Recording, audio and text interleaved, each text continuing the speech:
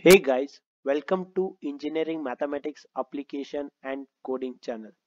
In this video, let's see Euler's method using C++. Before going into the program, let's go into the algorithm. In algorithm, step 1 is start. Step 2, define function f of x, y. Step 3, read values of initial condition x0 and y0. Number of steps n and calculation point xn. Step 4. Calculate step size h equal to xn minus x0 divided by b. Step 5. Set I equal to 0. Step 6. Loop yn equal to y0 plus h into f of x0 plus ih, y0. y0 equal to yn. I equal to I plus 1 while I is less than n. Display yn as result. Step 8. Stop. Now let's go into the program. Here is the C++ program on Euler's method. Here the header files used are #include iostream, #include iomanip, #include math.h, #include stdlib.h. Let's define function using #define f of x, y 1 plus y by x using namespace std. Starting up the main function int main. Now let's declare the variables required. Using the data type float, let's declare variables x0, y0, xn, h, yn and slope.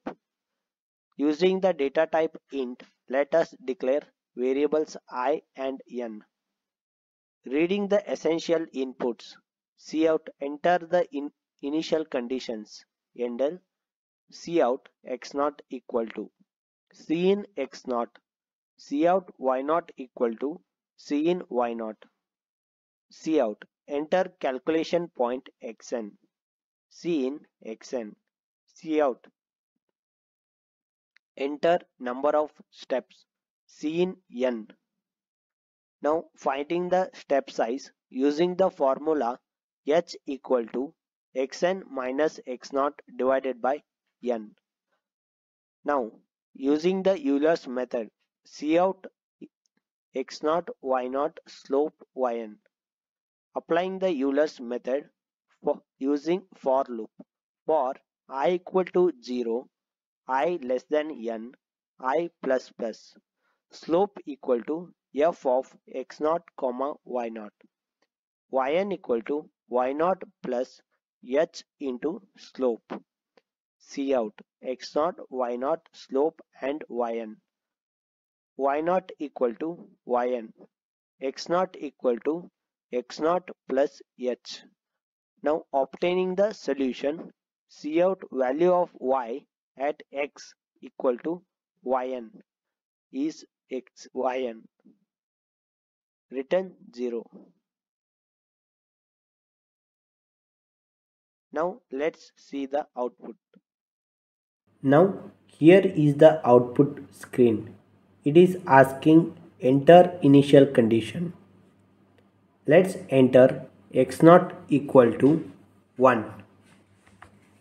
Press enter.